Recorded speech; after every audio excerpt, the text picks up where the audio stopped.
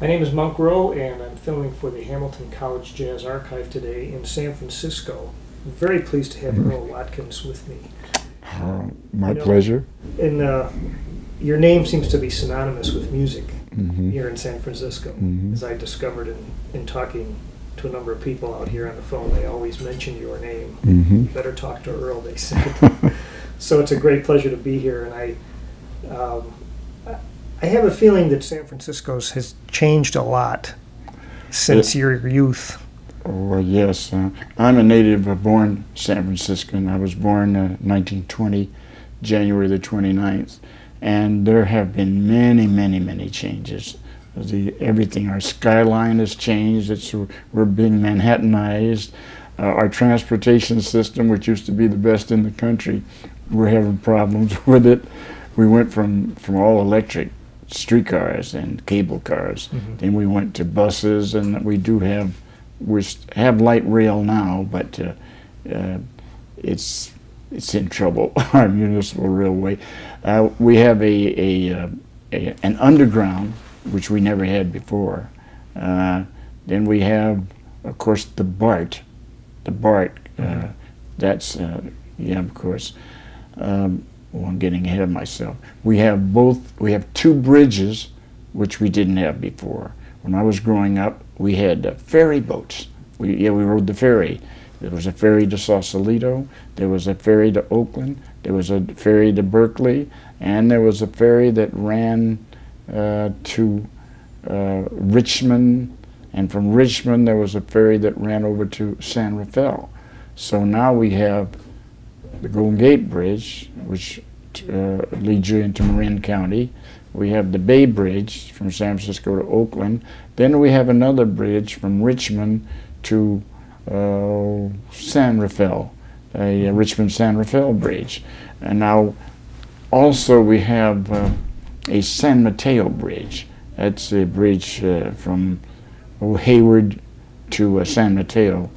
But that bridge, I think that's been there for as long as I can remember. That's been there. Then they have another one they call the Dunbarton Bridge, and it runs. You go further south on past Hayward on the and it's down near Mountain View, and then you cross over, and it's more.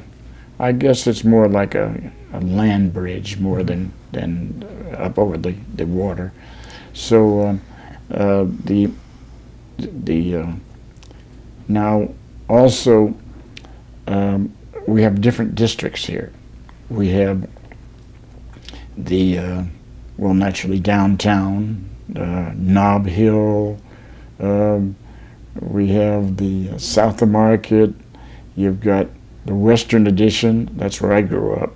Then you've got the Richmond district. That's going out to the beach, say from Presidio Avenue west, and that's on the north side of Geary Boulevard. Then you have the Sunset District.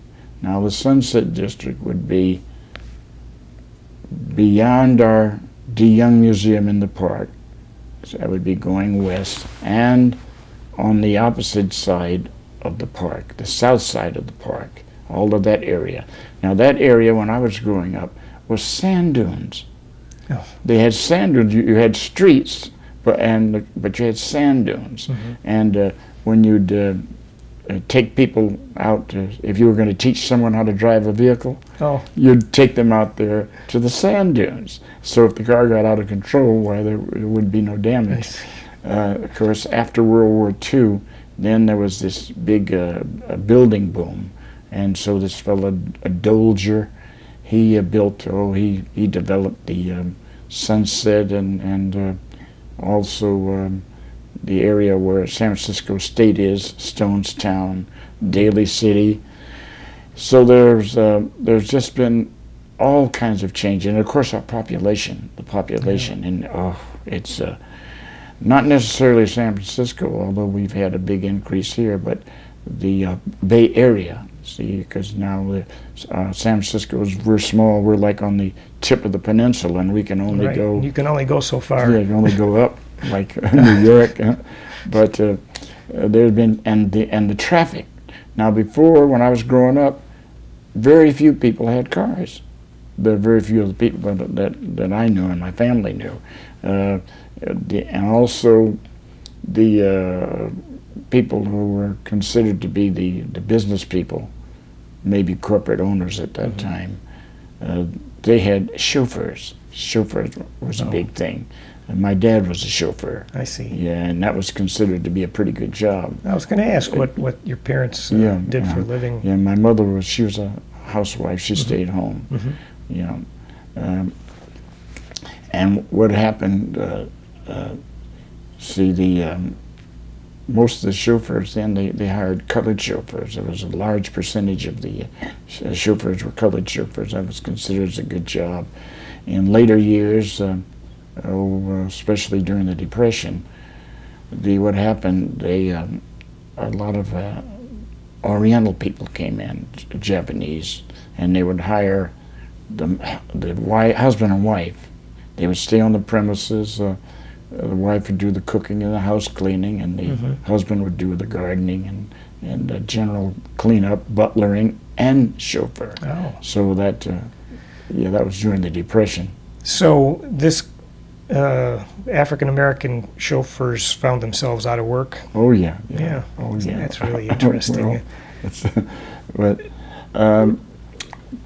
now, and also before the war, and during the Depression, our black or African-American population was comparatively small. I think the different statistics I've read place it around 5,000 people. So you knew a lot of the people, some by name, some just by seeing them in a district where you lived or in your travels, bumping into different people, seeing familiar faces, and then of course as a kid, the adults knew you couldn't get away with anything because the adults, they would admonish you many times on the spot, or else when you got home, the telephone had rung, and so we had to be on our best behavior. And most of the African American population lived in the Western Addition. We had a few that lived out on the avenues, a few lived out in the Mission District, a few in the Marina, but in the main, they lived in the Western Addition. So when we all went to school, and the schools were mixed, integrated, so you had a chance to get a good education. And so during the war, there was a migration of the people, and they needed them because the war industry sprung up practically overnight, and the Bay Area. Oh man, we had all sorts of industries scattered out through the whole Bay Area. Kaiser shipbuilding, there was steel. I've forgotten the name. Steel companies, machine shops. Oh, they were just all sorts of businesses that were contracted to help with the war effort. Now, I worked at the Navy Supply Depot, before I went into service.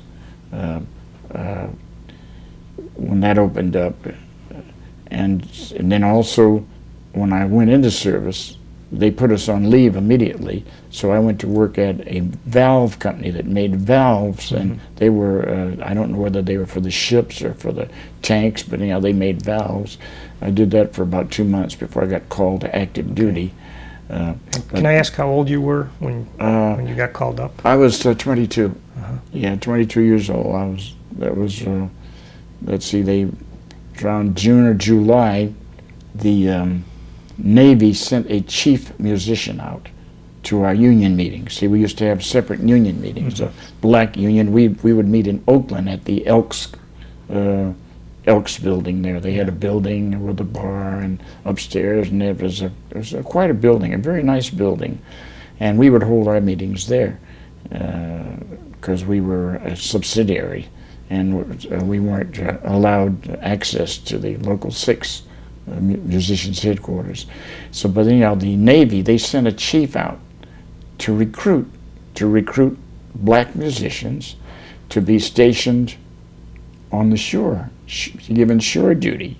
So it was an offer you couldn't refuse, because I was 1A, and so. In your head, were you thinking it's this or perhaps the infantry? Oh yeah, that's what we were all thinking that. Right. Everybody was thinking, out there in the mud, in the trenches, you know what? And we were all thinking that. And also, this was a chance. I was pretty raw, very raw as a musician. I had only been in the local, joining in '37, so I'd been in the local like 5 years, and my experience, I was kind of limited. I had done little dance jobs, playing with small groups. Right. But so we'll probably get around to that as we go through my musical history. But so I jumped at the chance, and it was a godsend, because in that band you had a lot of real stalwarts, man, real artists. You had Marshall Royal was our musical director, and Marshall ended up being the lead alto player for Count Basie, and then when he left Count Basie, he did studio work in Los Angeles, and he was one of the most sought-after lead alto players in the country. His brother Ernie Royal, outstanding trumpet player, who ended up in New York doing studio work, but they were with the original Lionel Hampton band, the band that made Flying Home. Vernon Alley, of course, Mr. Music, he was in the band. Wilbert Barranco, who's mentioned in the Leonard Feather, who was a very fine musician, pianist, singer, and arranger. Wilbert, during the WPA days, he had been connected with the Music Project in San Francisco, and he wrote for everything: orchestra, voices, strings. And prior to that, he had been on the road with, what the heck? The name slips, but it'll come to me in a moment. But Wilbur was very, very fine pianist and arranger. Then we had Ernie Royal. We had Herman Grimes, fine trumpet player who had played in Los Angeles with Les Height and some of the other bands. Ike Bell out of Kansas City, who grew up with Basie and all of the Kansas City bunch. Trombones, Dan Hamilton, Frazier Scott, and Ralph Bledsoe, who was a very, very fine arranger and trombonist. He later became a dentist. Then the saxophones, you had Curtis Lowe, baritone.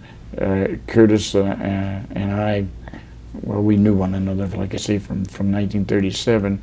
Curtis later, after the Navy band, we worked together around here, and then he left, went with Lionel Hampton, and then he was back and forth with Lionel Hampton. Curtis ended up working at the Musicians Union as at our local 669 as the secretary. Then when we merged, he was given a job as assistant to Local 6, and they welcomed him because he had gained so much knowledge, the Federation rules and all, he was a marvel with the weight scales and things. So then we had Q. Dallas Martin. Q played tenor sax, clarinet, and arranged. He had been with the Les Height band in Los Angeles and also with the Benny Carter band. And Q, he would write arrangements. He could write arrangements just like you were writing a letter. Then we had Jerome Richardson. He was on alto and flute. And then we had Jackie Kelson. Jack Kelson. He's now the lead alto player with the new Basie band. Sure. Yeah, Jack Kelson. And we had Andy Anderson on tenor sax. Andy was from Cleveland, very fine saxophone player. He never didn't achieve any really notoriety or he didn't become a big name, but he was an outstanding player. Now this is our naval pre-flight band. Benny Sexton played the guitar, excellent guitarist, and I already mentioned Vernon on the bass. Then we had Buddy Collette, Buddy Collette was in the band, and Marshall wanted him to be in the #1 dance band, but Buddy declined, and so what happened? Out of the 45 men, Marshall took the cream. So Buddy took the other guys, you know, and whipped them into a band. Yeah, we were the Rhythm Bombardiers, and I've forgotten for the moment what Buddy called his band. Anyhow, he whipped them into such good shape that they would go out and play for dances at the USO and the various places, just like we would, you know, with the #1 band. But they were the names, and people who went on to further, you know, become further what in their career. We had other fellows in there,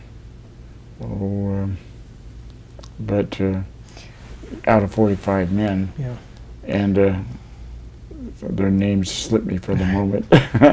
But anyhow, that's what happened with our Navy, my Navy experience. So we spent 3 years at St. Mary's College.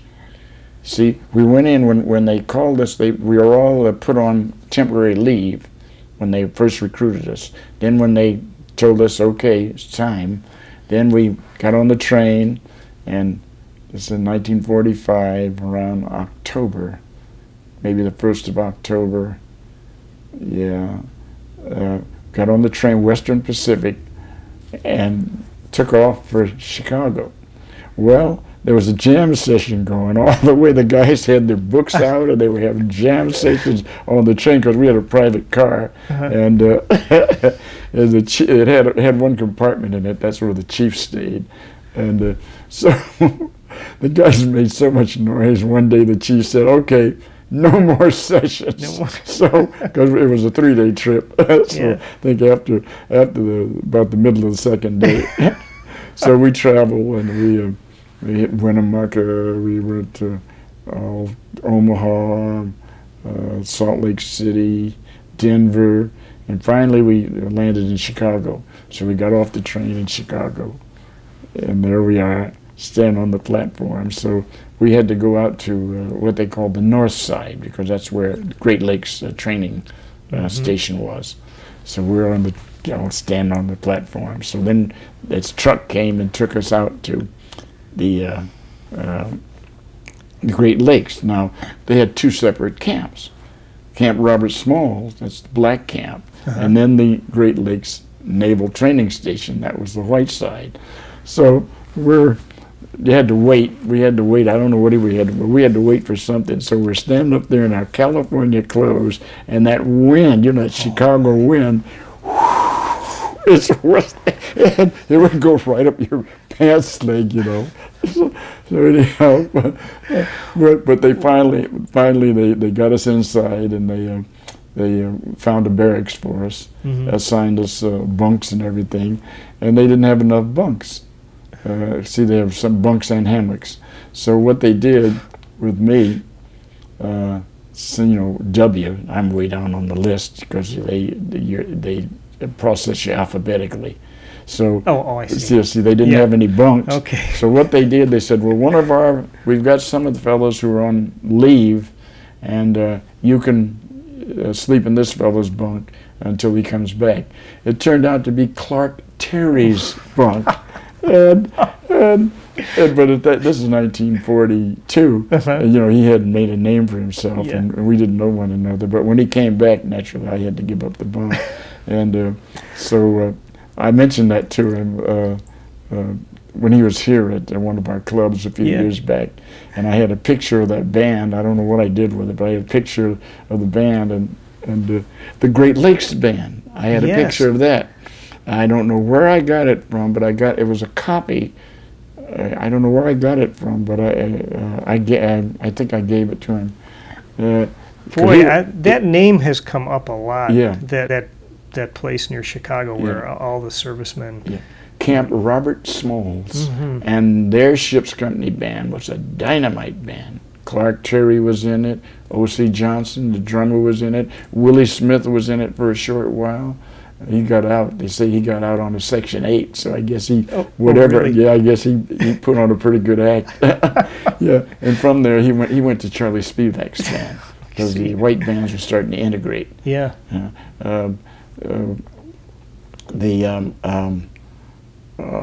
We were at Great Lakes. So anyhow, at Great Lakes, that's when we, after we got all the uniforms and everything, and then the chief, we had to learn how to march in formation, make your right turn, your left turn, do your roundabout face, and we had one of our guys, real tall, handsome guy. They made him the band leader. With a baton. Yeah, the baton. Yeah, and so they would have happy hours. And when they would have happy hours, you'd have entertainment that would come in. One happy hour, they had the Jimmy Lunsford Orchestra. Oh man, and they were hot then, 1942, they were hot, boy. They had all these wonderful arrangements, and they were a first-class band.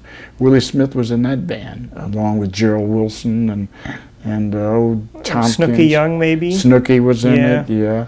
Joe Thomas. Oh man, and Jesse Crawford, of course, the drummer, outstanding. So that was one time, and so the commander, the fellow who was in charge of the music program, was Eddie Peabody, the banjo player, and he would, during the happy hours, he would always perform, and he was outstanding. And then, of course, one of the requirements for being released from training was you had to parade in front of him and do your maneuvers and everything, and and he was a great guy, because he was a performer, he wasn't strictly Navy. Yeah. He had been in World War I, and so he was in the reserves. So through the reserves, he just kept increasing his rank. So he was a commander, and so anyhow, what happened? Our chief, he was trying to get us out of there as soon as possible, because the chief from the ship's company band at Great Lakes, he was trying to raid the band. Oh yeah, because you had Ernie Royal, who was on the Flying Home, high notes. Ernie was noted for high notes, plus he was a fine, player. Yeah. Of course, Marshall, and because the fellows would have jam sessions, and the other chief would be there watching to see who could do what. So they were trying to raid our band. So our chief, he was Old Navy. He had a armful of gold stripes, indicating length of service. Gold, not so that meant that he was 1A, never had any disciplinary problems or anything, and so anyhow, he got us out of there. And then we came back to California, and on December 1st, because we spent Thanksgiving there at Great Lakes, had turkey dinner, and then of course on the train coming back there was no jam session because we were Navy then. Yeah. Oh yeah. So so anyhow, we came back, and we went there to St. Mary's, and then we were lucky because, see, besides being stationed there, you lived off the base. So that's one of the reasons, I guess, they recruited us from this area. So we were given quarters and subsistence besides our Navy pay. What was it, $66 a month? Yeah. They took out $12 for family allowance if you were married, and then they took it out and did what with it? They added to it. I see. And sent it to your dependent. They sent $12 a month? Well, they added to it. I think it amounted, quarters and subsistence amounted to around, I think around $87 or $80 or $92 a month, something like that. But see, in 1942, for crying out loud, what was the rent? People were paying, heck, they weren't paying very much rent, because you had price and wage controls. So that was to prevent gouging. And so I think I was living with my in-laws, but then when I got the apartment, I think it was it $27.50 a month, something like that, for a one-bedroom a duplex. So anyhow, we lived off the base, and the fellows that had cars, they would have carpools, and since they had to use the car to get to and from work, where they could get gas coupons. So what happened, Marshall started organizing the band, putting the band together. And for me, boy, it was really something, because I had never been in that company that fast before. So gradually I came around. Gradually, I started taking lessons from a Herb Sanford. He was one of my teachers. He was an old vaudevillian and played in the dime dances, you know. Oh yeah. Oh yeah, he was.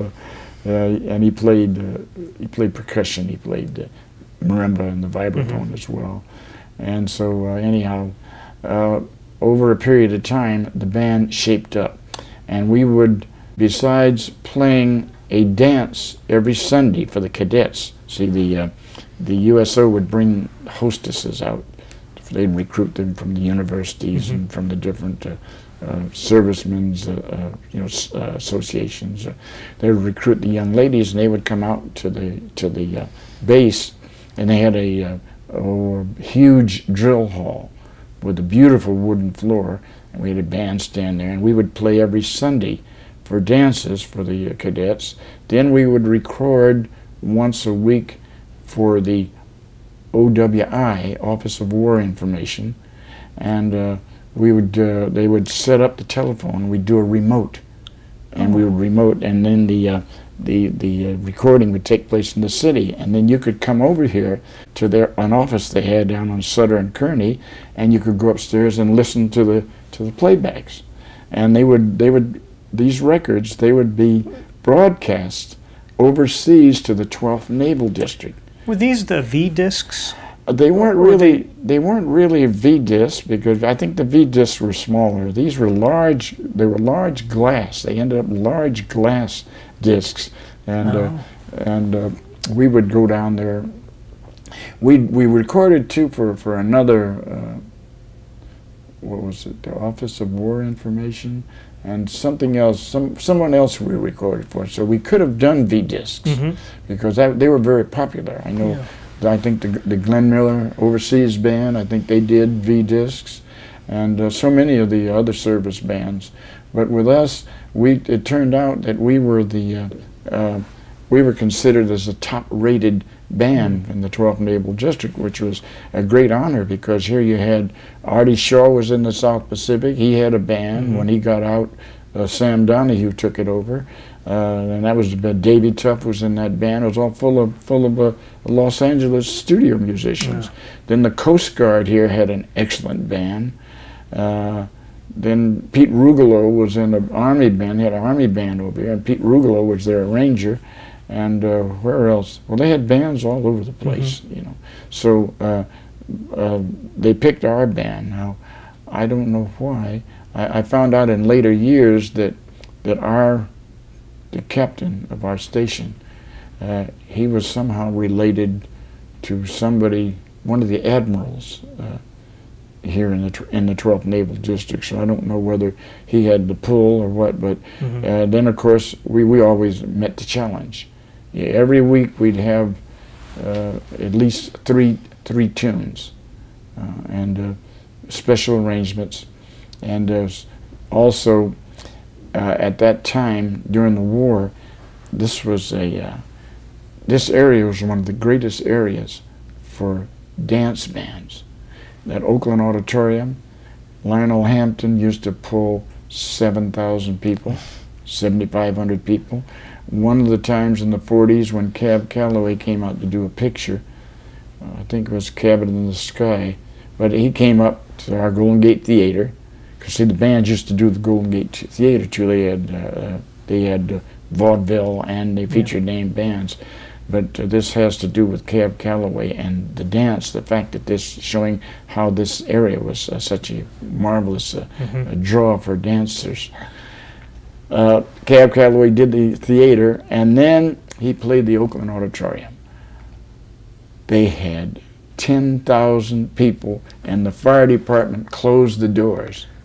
And the people were milling around outside. I was one of them, and somebody opened the side door, and I slipped in. All right. Yeah, but that's what would happen here. See, before the war, we didn't have that many big bands. You had vaudeville, but the only time you'd really have a big band would be when they came out to make a movie. Because the transportation costs were prohibitive, I guess, at that time. So when there would be a picture, then the band would come right up the coast, up to Seattle, and then back back east again.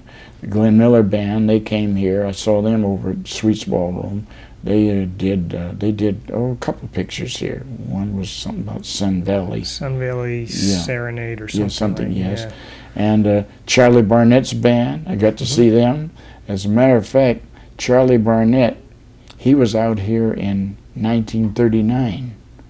So I guess he did a picture then, because he played the old Palomar before the Palladium in Los Angeles.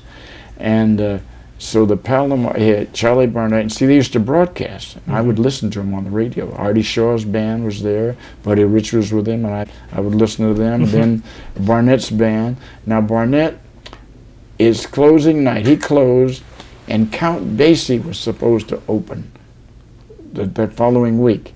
It would have been the first time a colored band had ever played the Palomar. But Basie was hot, you know. Yeah. So what happened? The place caught fire. Yeah. And all of Barnett's instruments were burned in his library. Right. And what happened, they came up to Sweet's Ballroom with all brand new instruments, and I don't know where they got the library from or if they played it by ear, but I went to see that band. And of course that's kind of like a history. And with Basie, he was in Los Angeles, so they booked him in some of the places there, and then they brought him up here to perform at our exposition. The exposition 1939 World Exposition at Treasure Island, and I was blessed because I was in and all that. I got to go there and see that. Benny Goodman came up. By then, Krupa and Harry James had left him, but he had Nick Fatul on drums and Fletcher Henderson was playing piano, and that was kind of memorable because Shaw was at the Golden Gate Theater, and Goodman was at Treasure Island. So that meant you taxied between the two, and I don't know how we did it because we didn't have any money. In 1939, who had any money, you know? But we'd go see Goodman, and then we'd go to the theater because, you know, Buddy Rich was with him at the time. And even then, on records, Buddy Rich he really impressed me on records because, you know, of his fire and his solos. I didn't realize at that time there was more to him than appeared. He played for the band. He knew just exactly what to play. I don't care what the song was. I don't care what the style was. He had an instinct. But of course, part of it too was exposure, because he grew up in vaudeville, and he used to watch. From what they say, he learned from watching all of the vaudeville drummers throughout the countries, and these guys, you know, they had all kind of sound effects because you were before the talkies. You know, they had to juggling and all that kind of stuff. Yeah, making the the thunder noise when on the screen there was the thunder, and the rain noises, and then of course when you had everything, your juggling acts and your dog acts. See, they had to do everything with the whistle, whoop, and the rolls that sounded like paper tearing. You know, really fine symphony style rolls. Yeah. But so Rich, it was in later years I realized that he was just more than a noisemaker. This guy was. He knew exactly what the band needed or what the musical occasion called for to play. Yeah. And the act, he could play any act because he was a tap dancer himself, and he had seen all the acts. He had grown up with all the different routines. But anyhow, so back and forth we were, back and forth. So that was the, and with Basie's band, the guys stayed here. So although I didn't get to know them, friends of mine, they really got to know the fellas in the Basie band. And because I was underage too, because I couldn't go in the nightclubs, couldn't hang out in the bars or the watering holes.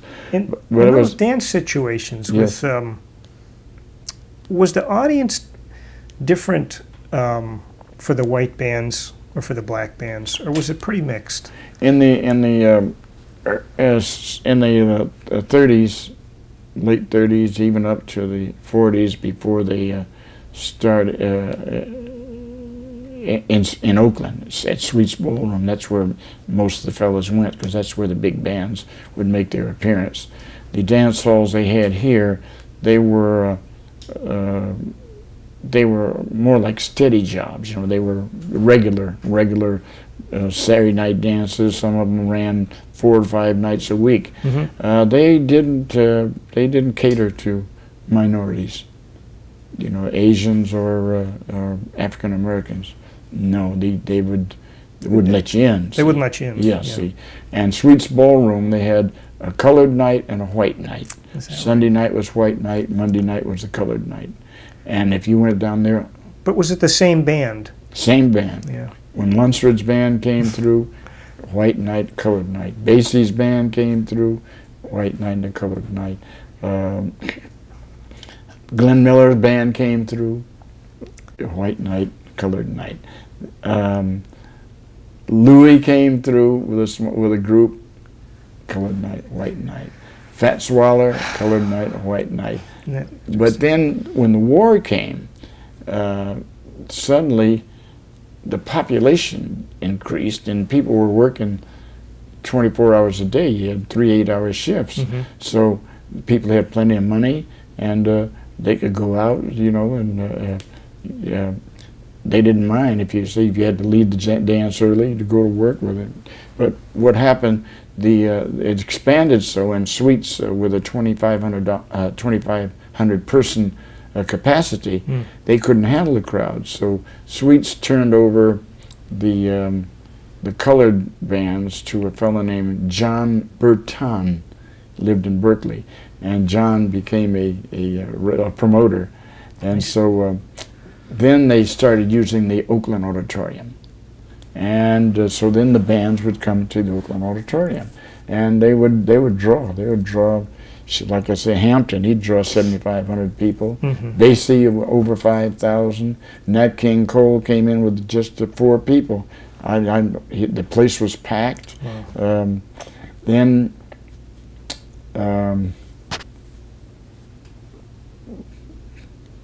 I saw, who else did I see there at the Oakland Auditorium? Yeah, during the war, see the USO shows would come here, and many of them had bands from back east with them. So that took care of the transportation costs. So when the show got out here, the bands then, the different promoters would book them up and down the coast. And I would go to the Oakland Auditorium. Every time a big band would show up, I'd be right there, because when I was a teenager, I collected records. Yeah. And so I would have all these different records of these different Eastern bands, and this was my chance to see them in person. So I saw the Andy Kirk band, and you know, they were that guy, Faye Terrell, the singer. They were, oh man, they were a top flight band. I saw another band at the Persian Gardens, which later became the Alabama. I saw the Ernie Fields band out of Oklahoma. They were one of the well-known territory bands. Then at Sweets, of course, as I mentioned before, I saw Lunsford and you know, Louis and all those fellows, and as well as Glenn Miller. Then at the Oakland Auditorium, the Carolina Cotton Pickers. They may be mentioned somewhere. I've seen their name somewhere in one of the books on big bands. Okay. Carolina Cotton Pickers, as I mentioned before, the Andy Kirk band with Mary Lou Williams. She was playing piano at the time, and Ed Thigpen's father, Ben Thigpen. Oh my! He was a drummer in the band, and Dick Williams, a tenor player. He and Mary Lou Williams were married, and the guy that he and Eubie Blake Noble Sissel? Noble Sissel's Yeah. band. Mhm. I always slips. They came there. Oh yeah, they were in their tuxes and everything. And of course the Dukes band. I Yeah. saw the Dukes band at the auditorium. And So would you be would you be on the dance floor, or would you be one of those fellas that was like up? that's you know, right. creating your- Front row, front row, mouth open. Yeah. Yeah. Oh yeah. Yeah. I was married at the time, and my ex-wife used to. She used to get uptight. She'd get so mad because she loved to dance. Oh. I'd be either up front or else in the wings, where I could watch the drummers. Yeah. And Sonny Greer now was the most underrated drummer. He never got any publicity, but he held that band together. He was a burner. I mean, for drums. In later years, and well, you look for something else. I listened to, and if you listen to the records, you'll find he's another fellow that fit that Duke band like a glove. There's one tune called Cottontail, which is a classic with Ben Webster. You know, he made it really. Right. But if you listen to the drums back there, how he's kicking, and then when the band goes do do do do do do do do do, you know, you just can listen to what he's doing behind the band. And Ernie Royal was. We were talking about Duke's band one time, and talking about the drummers, because they used to talk about Hamp's bands. See, as I said before, Marshall and Ernie and Vernon and Irvin Ashby, they were all in the first Hamp's band, the first Lionel Hampton band that made Flying Home. And Ernie said that they always had trouble with drummers because Lionel was a drummer, Right. and he'd want them to play that heavy bass drum, and they'd wear out drummers. So he said that one time Sonny Greer came in. They had to play a show, and their drummer wasn't available. And Sonny Greer came in, and he played the show so great and kicked that band so great that the owner of the nightclub wanted to hire him on the spot. Well, naturally he couldn't, because he was Duke's drummer. Oh boy. Yeah, you don't raid Duke's band, do you? Oh man, no, man. But anyhow, with that auditorium during the war, and you had everybody that came through there. I saw Louis Jordan with his Timpani 5. Who the heck else? Well, I've named off quite a few. Who's left? You probably have no way of knowing this, but do you think the bands would change their song list from the white night to the colored night? That's a good question. Not going to the white night band. I think they played their recorded hits, whatever their records were. Because with Krupa, he just played everything he played. Well, a lot of it had to do with tempo. See, the dance tempo. A lot of it was that. And all the bands sounded good. Heck, Vaughn Monroe's band, they came into the T&D Theater, and he had an excellent band. You know, there was a sweet band, yeah. but it was an excellent band. Alvino Ray, guitarist, he was with Horace Height, who was the house band at the Golden Gate Theater for many years, and then when that band, Horace Height, split, well, Alvino Ray formed his own band. He came up from Los Angeles. He played the T&D Theater. They had a good band. Just trying to think of the other bands that I saw. Well, let me ask you, the first time you made money playing the drums, do you recall that? Yeah. Let's see. I guess it was with the Pat Patterson. Pat Patterson played the piano, and he was a good piano player, schooled, you know, in theory and harmony, and Pat used to get gigs at these after-hour places. So we worked at a place called Minnie's Can Do up on Fillmore Street in the Western Addition, after hours, just piano and drums. And I think I made $2. And then there was a club called the Drum Club, and it was the building is still there, but it's under another name. That was right around the corner from the Union. It was on Turk and Jones. And when Saunders King's band would get a job, his drummer would take off, and I'd sub for him. So that job, I'd get, I think, $1 or $2.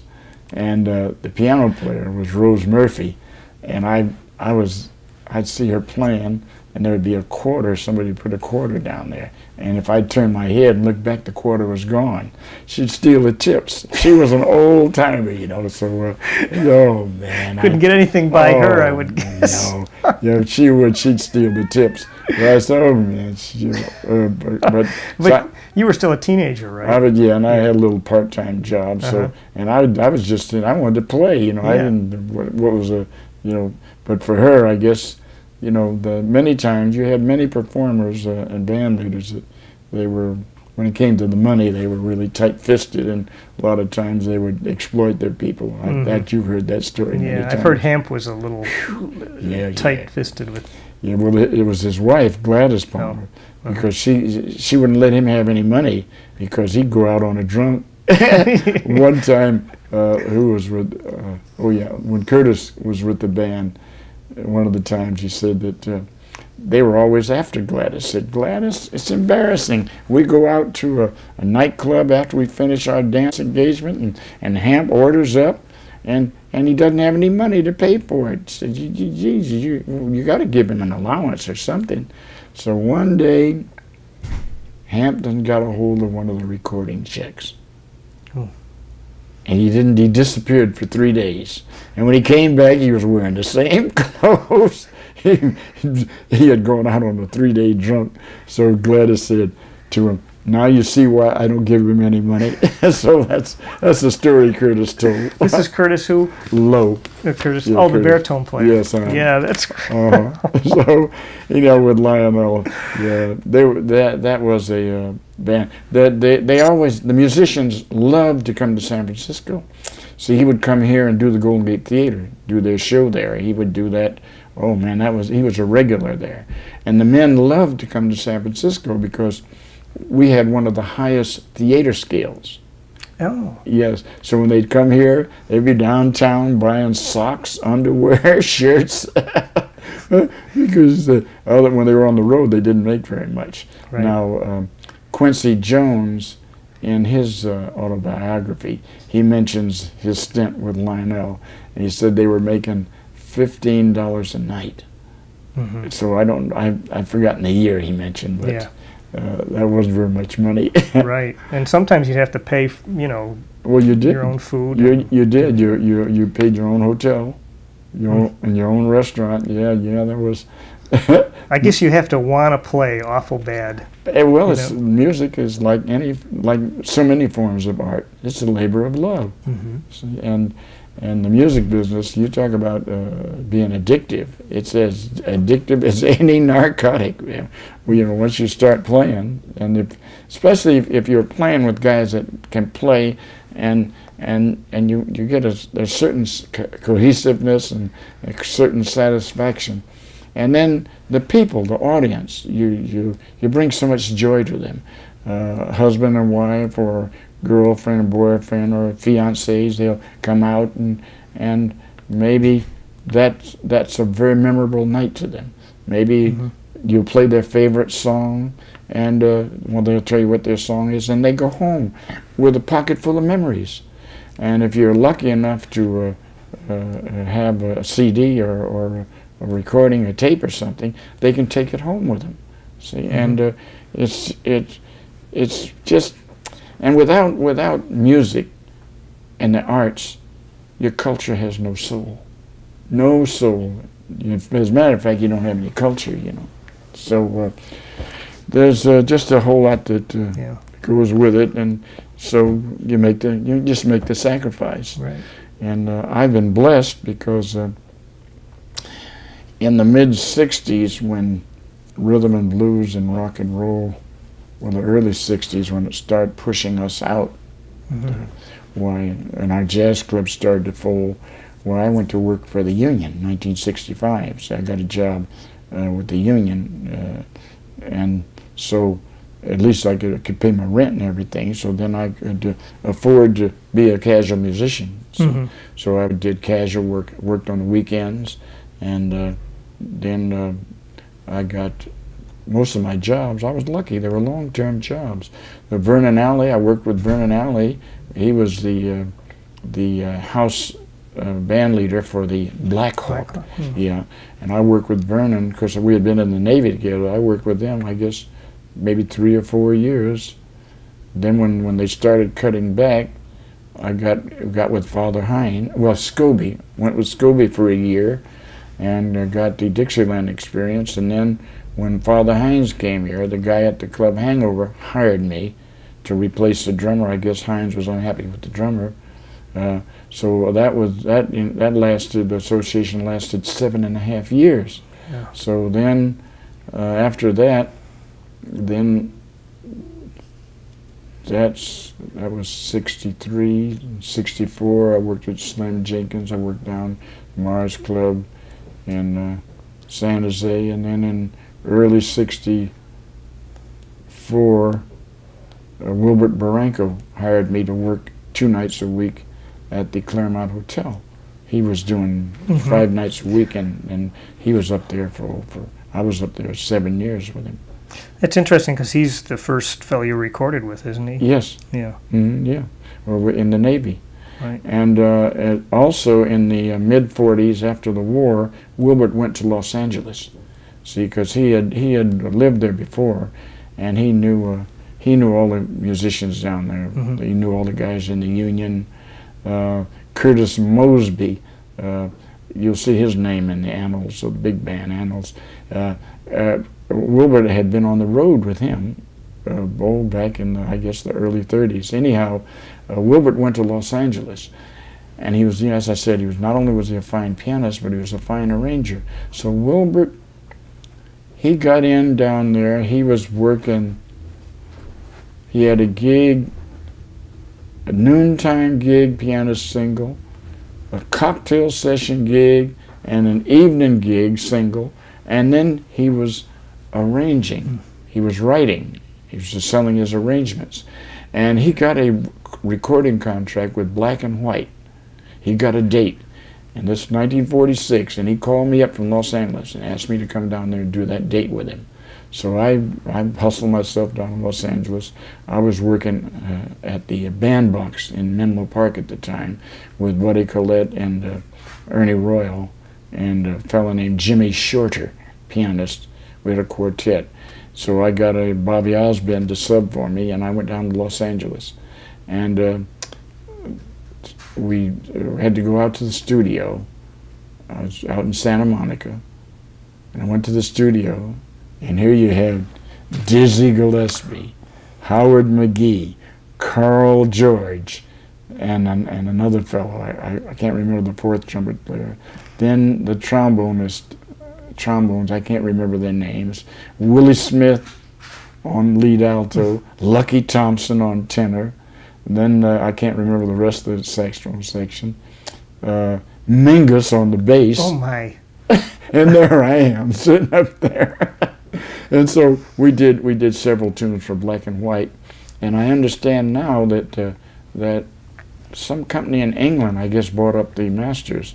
And someone told me that they saw in one of the magazines this Wilbert Barranco recording with Dizzy on it, and because I never got copies of them, never even heard them. Never heard them. No, but well, wouldn't that be interesting now to hear it? So it was a wonderful experience. And when Buddy Collette and Ernie, eventually they went back to Los Angeles. See, we all worked after the war. I got a job in the late '45, just as I was getting out of service. I got a job at the Bandbox in Menlo Park, working for Maury Waxman. Now, Maury had a club in San Francisco during the war called the International House. It was located on Columbus, just across from the Barbary Coast, what you call the Barbary Coast. That was Pacific Avenue. And it was down in the basement, sawdust on the floor, big barrels for tables, small barrels for chairs. And they had a big bandstand. And I was in uniform, and I worked there for him. And I used to do the extended drum solos and everything. So I must have worked for him for 6 months. And we weren't supposed to, you know, because the union had an agreement with the 12th Naval District that the union musicians wouldn't compete with local musicians.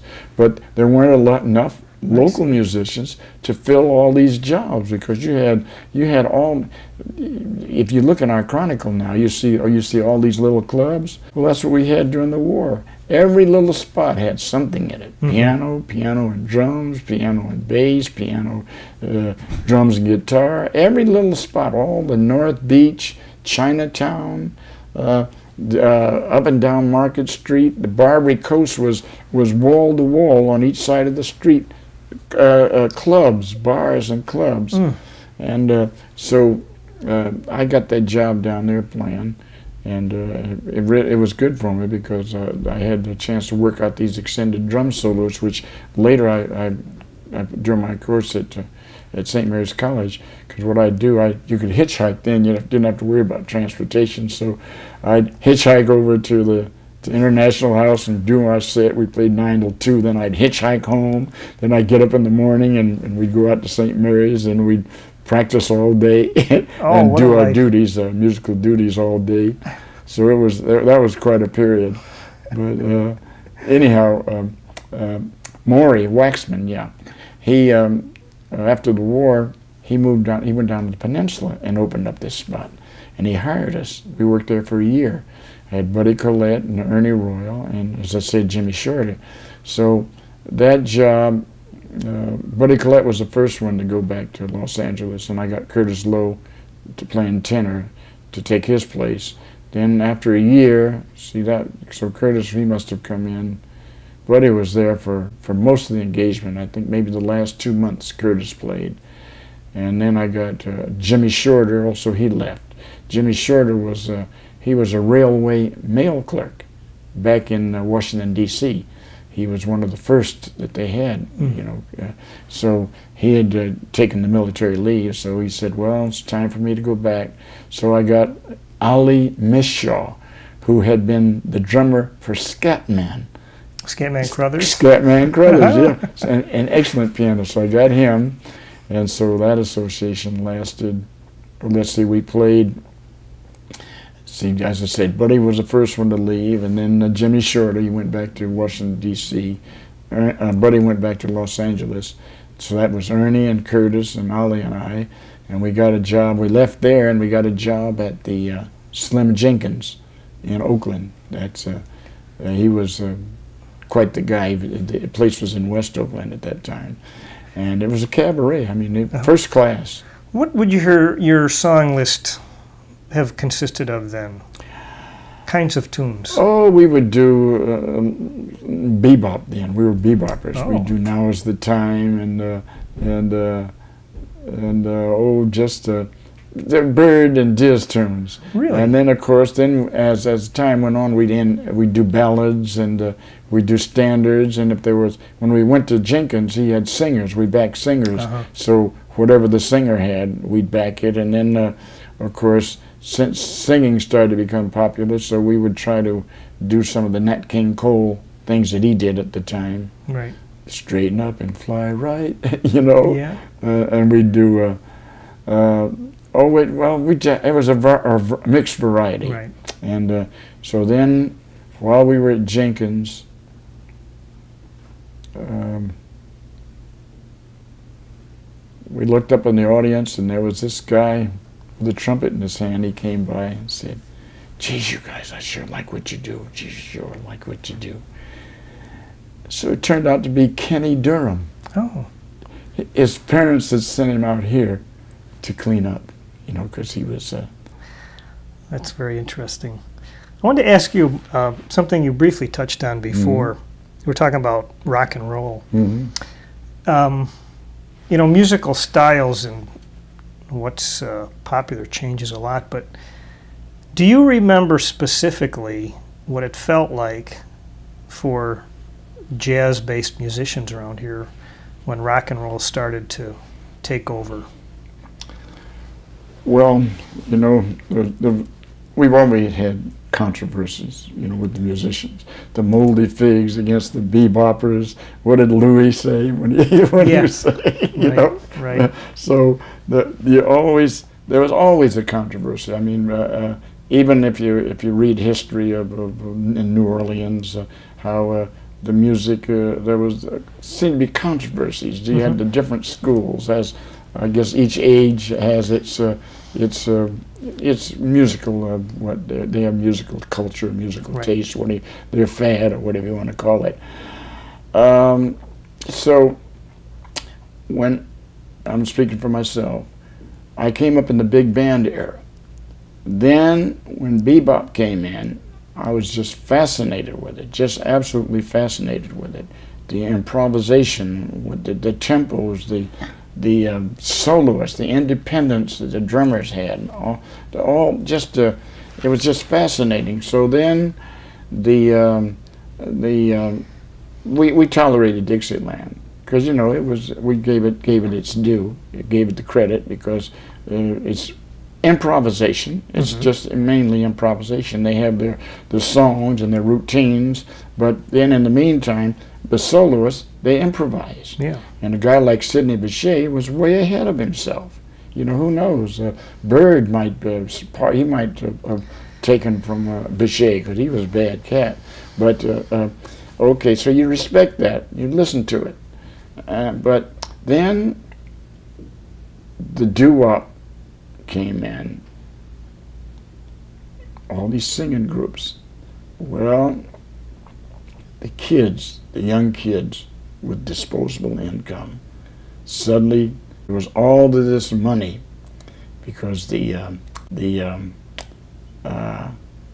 veterans then, and the war workers, well, mainly veterans, they were going to school, they were going to, buying homes, raising families, and suddenly this surplus income, there was, the money started to get tight. And here comes the young kids with their music, and suddenly the club owners, the business is falling off, so some of them were jumping on the bandwagon. As a matter of fact, they in the mid 60s, I know they were, when I went to work at the Oakland office, they would have concerts.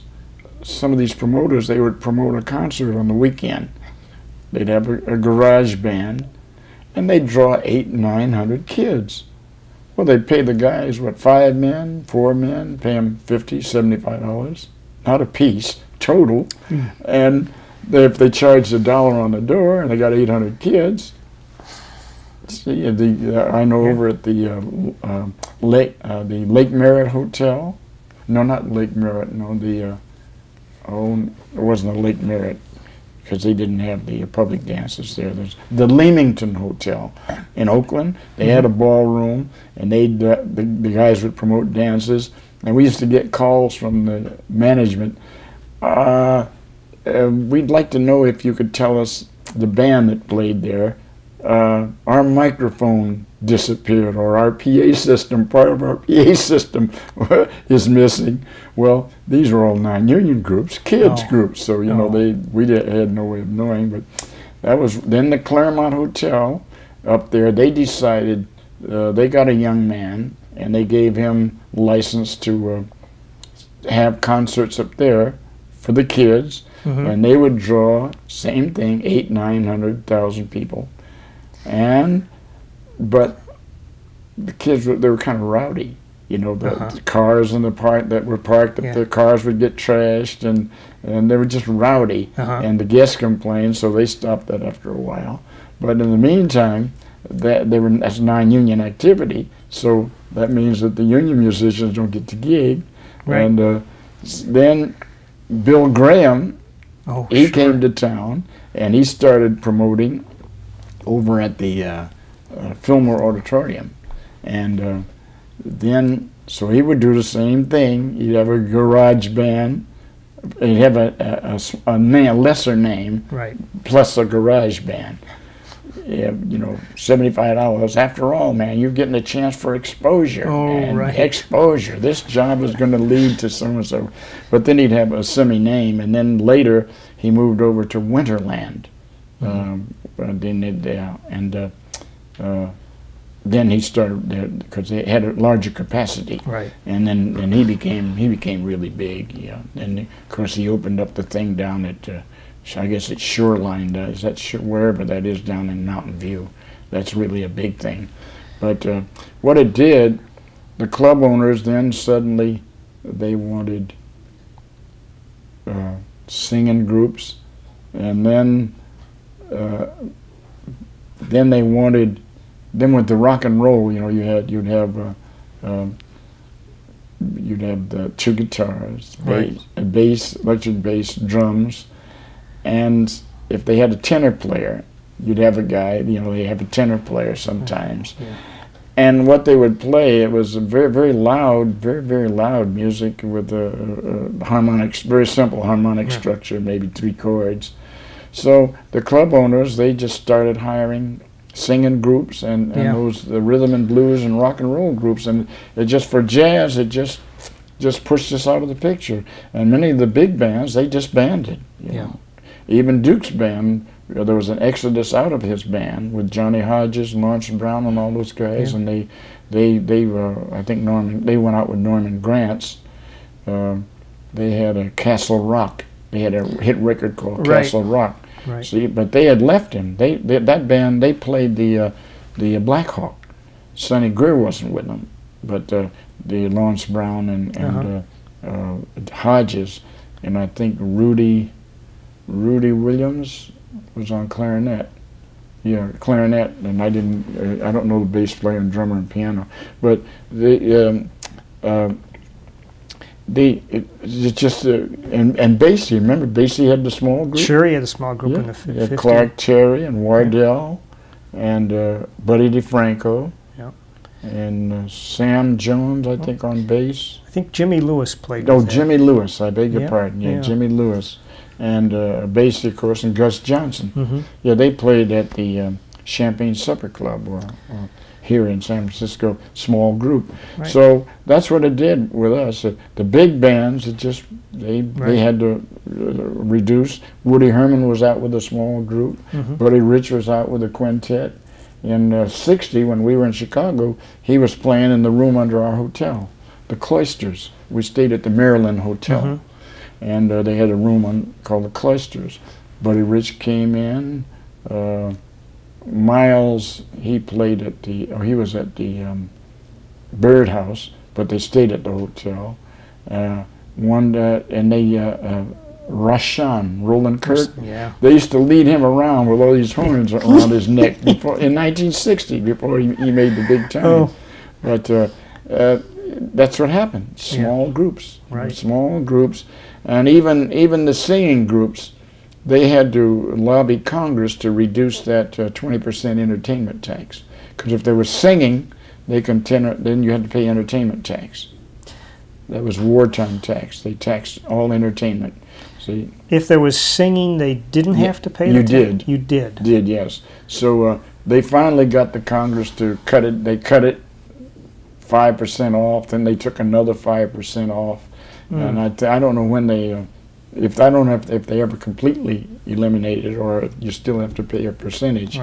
But that was also a deterrent, see, because you couldn't if the guy wanted to have jazz and the singers, so he could get both crowds, then that tax would kill him. Oh boy. Yeah. So that's. I hope it answered your question. Well, yeah, and I guess it would be hardest on all the horn players. Who, that's right. You know, because a rhythm section player could choose to say, well, all right, I'm going to play with a doo-wop group. Yes, that's but right. the horn players were like, they don't even have the opportunity.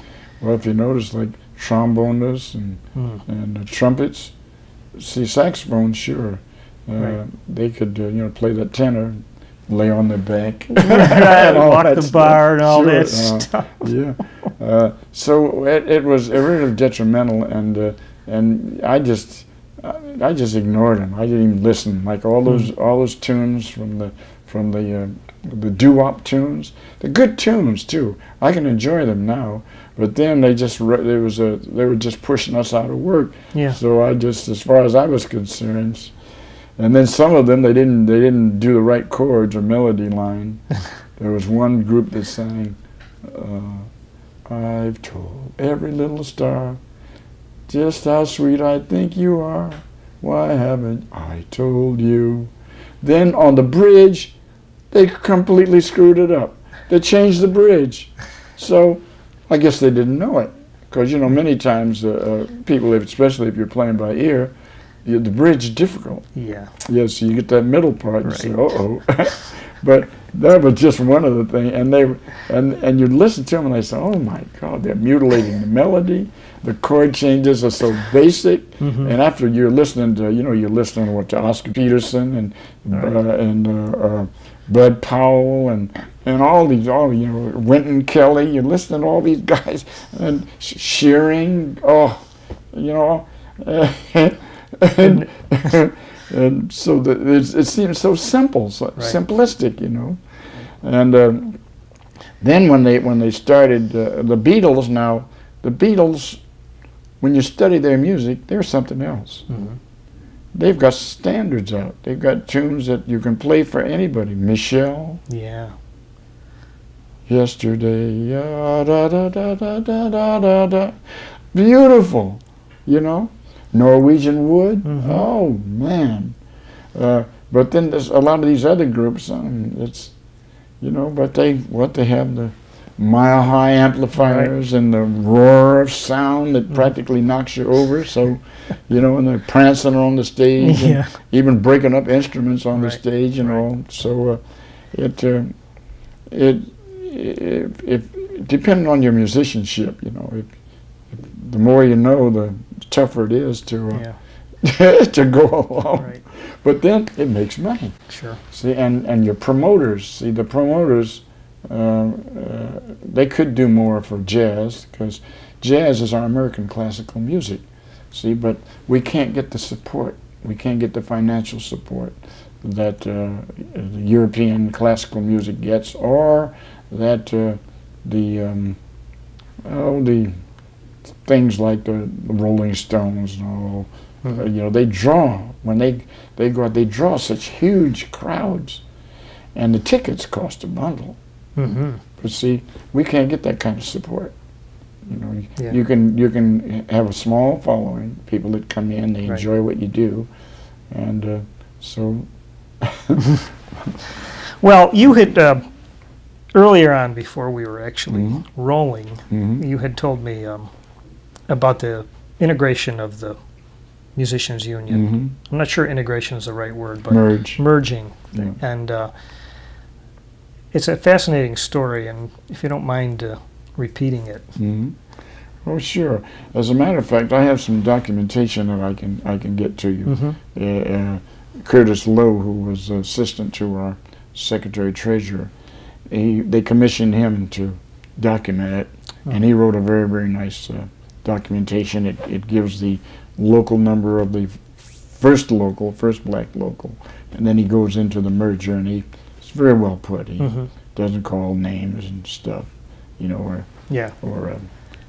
But we, as I was saying before, see, when I joined in 1937, the African American and black musicians, we had to join a subsidiary local. You got a card, local 6, but subsidiary across it. So that meant that you didn't have access to the building, you didn't have access to, any of the services, but you were bound to observe their wage scale and working conditions. You had no vote in the election, and you had no representation on any of the committees, the wage scale committee, any of the committees. But and as a matter of fact, at first when I joined, we used to meet at the home of our Secretary-Treasurer business agent. He had a room. Well, let me backtrack. When I first joined, we met in Oakland at the Elks. But then It was when we became chartered in 1945 at 669, and we met at the Secretary Treasurer's business office. I mean, his home. He had a room downstairs. But yeah, we met in Oakland at the Elks. There was a Black Elks over there, and the jobs. We had a business agent. We had a president. We had a secretary. Well, secretary, the treasurer, business agent. He was all the same. Secretary, treasurer, business agent. So we had an official family, and we didn't have a board of directors. I don't think. No, I don't think we had a board of directors. In 45, when we became chartered as 669, we had a board of directors. But anyhow, as I was saying, you had no say, and also your employment was restricted. In San Francisco, anything east of Divisadero, people wouldn't hire you. See, they wouldn't hire. Club owners wouldn't hire, and I told you that story about the Dawn Club and Wilbert Barranco. And now that's the story that he told me. See, he was directly involved. And now there were some isolated incidents, very isolated engagements where black musicians were hired. Eddie Alley, Vernon's brother, told me a story. He worked at a place on Pacific Avenue, and it was gangster owned. And so they told the union reps, you leave this band alone. You know, I want this band, and this is my club. So so Eddie, he worked down on Pacific Avenue, so that had to be in the very early 30s. And then, of course, prior to that, see, if you go back into the history of San Francisco, and when we had Barbary Coast, the Barbary Coast was integrated. They had colored bands, you had colored entertainers. That was all down on Broadway and Pacific Avenue. There's a book written by a guy, Jim Goggin, and Sid Laprati is the name of the pianist that he is mainly featured. As a matter of fact, it's about Sid's history.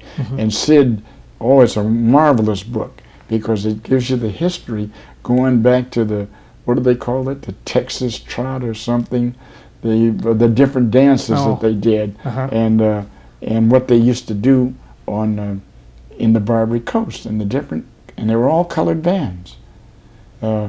Kid Ory was out here in the early 20s, and I think Hines was out here. He was out here in the 20s. I think the mid 20s, before he became band leader at the Grand Terrace in Chicago. He was out here, but they see so. But then I don't know whether it was the Depression and but the city. We always had kind of like there was racial segregation at all times, against the Chinese, against the Japanese, against the colored. Most restaurants wouldn't serve you. With us, if we wanted to go to a restaurant, you went to a Japanese restaurant. If you wanted a hotel room, you went to a Japanese hotel. See, because they would take care of you. And in Chinatown, you'd go there, and they'd tell you, well, you have to have a reservation, unless it was a slow night. If there was nobody in the place, then they'd let you in. Oh my! They put you in the corner and put a screen around you. Get out! Yeah, I experienced that. That's not just hearsay. Was my experience. Is that right? Yeah, and another experience during World War II. I was playing at the Stage Door Canteen. Our St. Mary's band, Fraser Scott, one of our trombonists, and I, we went out for a beer on intermission, and we went to this little. It looked like a pattern after a cable car, little bar, to get a beer on intermission. In our uniforms, the uniform of our country, the bartender said, "If you want a drink, you'll have to go out in the Fillmore." I said, "Well, I'd like to see the manager, please." Well, the manager was trying to sneak out. And so we got and nailed him and said, we're here in the uniform of our country and you won't serve us? Well, he stammered and stuttered. Anyhow, we walked out. But there was a lot of, this town, it wasn't, I guess it was maybe after the gold rush, or I don't know when the color bar maybe got to be broader. But I can remember my experiences, even as a kid. They opened a miniature golf course on Fillmore and Sutter, right in the Fillmore, right in the middle of the Western Addition, where most of the colored people live. Yeah. Miniature golf, and they wouldn't sell tickets to colored. Yeah. That's, I mean, In San from Francisco. moralistic, of course, it's terrible, but from an economic standpoint, it just seems silly. Well, Why would they open it in the Western District, as you said? Yeah. Well, see, we were all, the area was, we were minorities. We were a minority. The black presence and the Japanese presence, we were very small. See, because you had Russian, French, Irish mainly were out in the Mission District, but you had all kind of races here, and Caucasian, so we were in a very, very small minority. So I guess they either they figured they would miss it, or else they figured maybe the white community might resent it. I don't know what the psychology was or the thinking was behind it, but that was a thing. But see, so the same thing. After the Barbary Coast, because when I read the history of the Barbary Coast, and I read about all these musicians that worked there, and then they worked the dance halls on Market Street. They worked downtown Oakland in the dance halls. Now this is in the 20s. See, and they worked, and then suddenly in the 30s, everything's closed to black musicians. And so I don't know. I guess I haven't read enough about when it came about or why, but I just know that when I joined the union, you were restricted. Downtown Oakland had a business agent in that office before I got there, and he'd do his best to keep the black musicians from working anywhere in downtown Oakland. And over here, the same thing. We had a fellow named Eddie Burns, and they would prowl, and over North Beach, he was Italian. Burns was his stage name, but they had great influence. Even though I went to school with Italians, so over there at Galileo High School, the student body was largely Italian, but they just didn't hire you. So when this thing happened with the union, it was in 46, was it? Our merger. Yeah. Yeah, we merged. Now, I drifted once again. I first started out talking about the black local. Yeah. And I told you the story about the merger.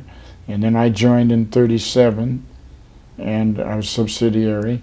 Well, as I think I mentioned before, in 45 or mid-40s, Petrillo abolished the subsidiary locals, because you had subsidiary locals all throughout the United States. You had also black chartered locals.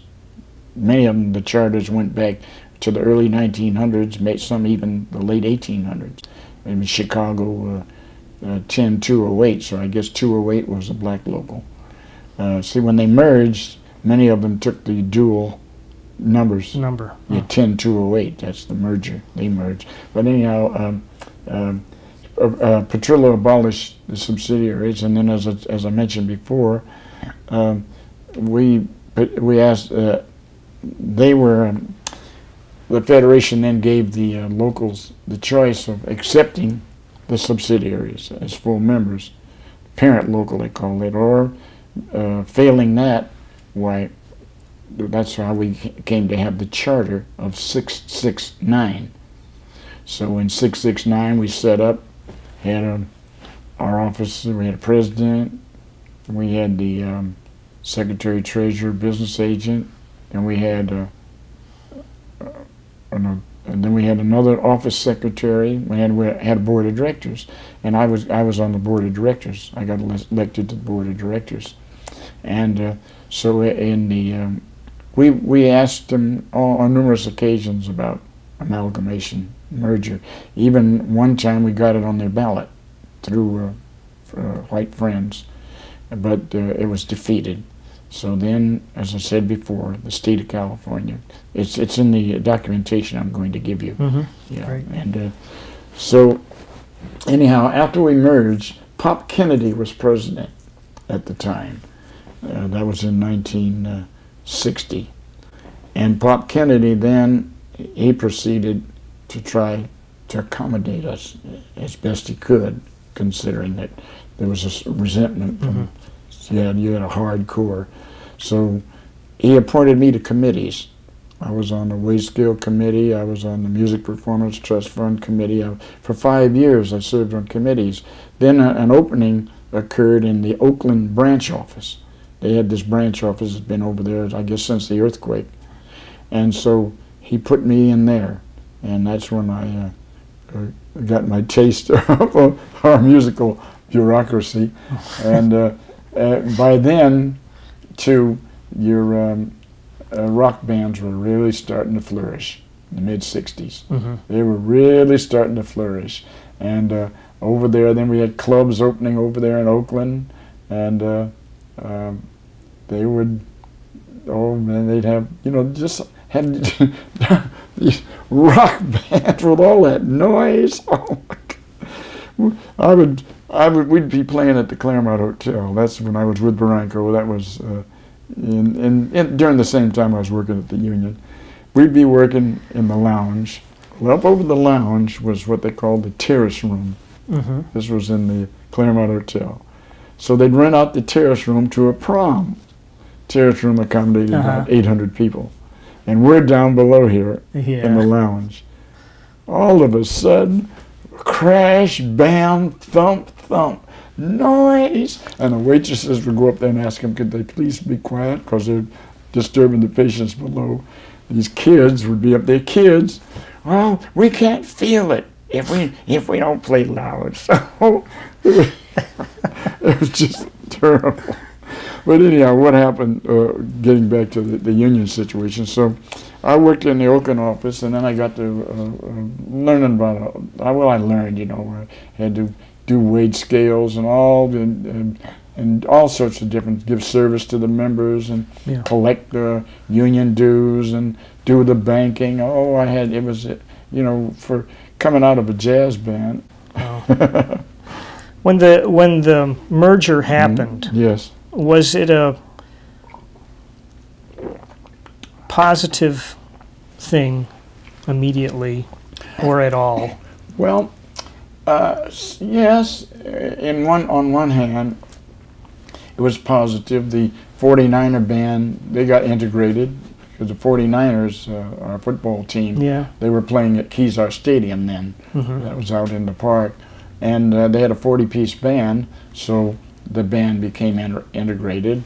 And then, of course, by 1960, many of the clubs, like the Black Hawk, they were hiring traveling bands plus local bands, and many of the clubs, they hired mixed bands. Okay. In a way, you figured Al Forbes, the Secretary Treasurer Business Agent, the one that took my $5 and $2 when he could catch me. That was his dream, because integration, even under Martin Luther King, integration, they figured that was the greater good, But for us, well, we lost our representation. We lost our official family. Our president, secretary, treasurer, business agent, the board of directors, that all went by the wayside. See, also we lost our representation at the American Federation of Musicians conference. Their conference they give every year, the convention. So, in that way, you lost representation, and we've never been able to integrate the symphony. They have Asians, they have,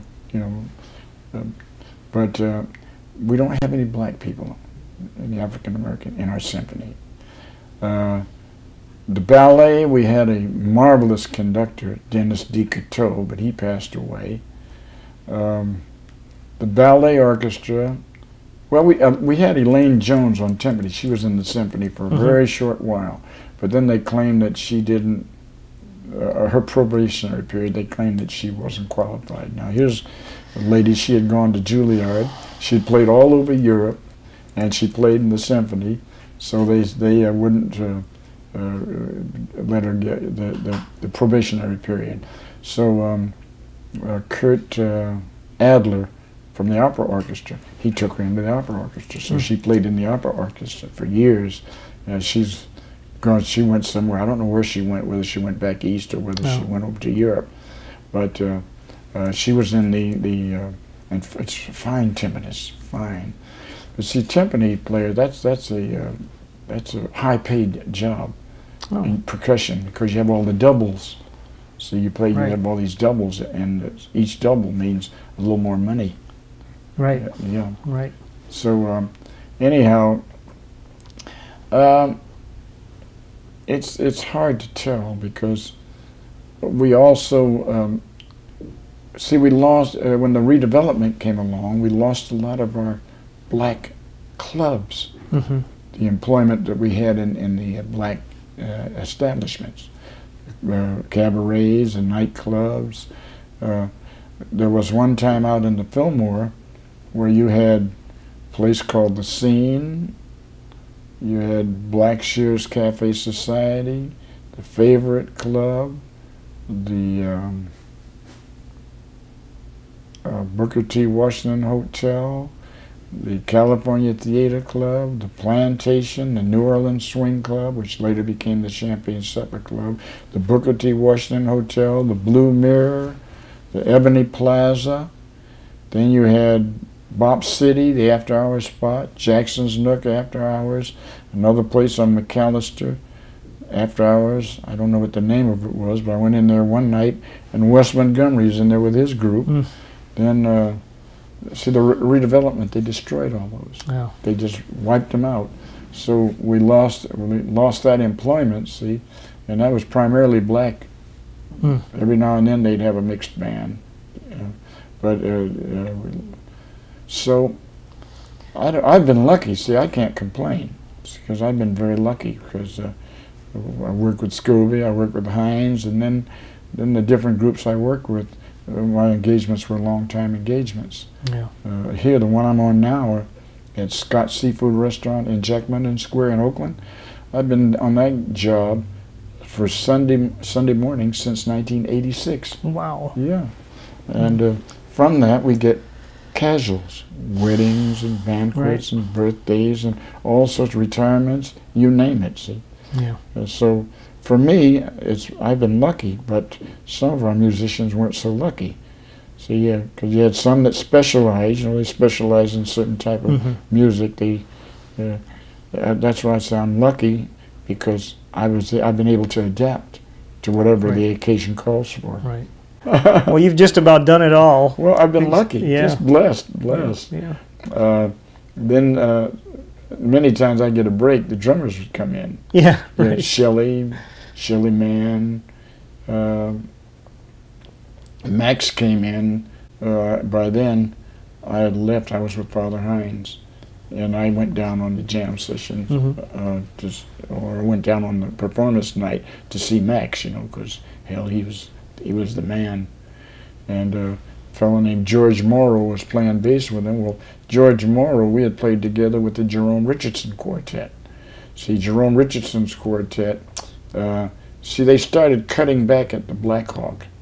That was in around 1953. And so they would just hire me just for Sundays only. I see.